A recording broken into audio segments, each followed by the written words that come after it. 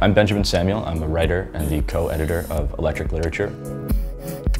And this class is about flash fiction. You're taking a story, you're taking a novel, you're taking characters and essentially a life and reducing it into a very, very condensed, compact space. In this class, we'll look at some of the masters of flash fiction, and students will learn how to create their own. Every word counts. Flash fiction is an art form of economy. Students will be learning a little bit about the history of flash fiction, why it's around, why it's sort of perfect today. You know, I think online allows more people access to information. It allows more education for anyone, wherever they are. That's a larger community of people that are sharing knowledge, which is really what brings people together.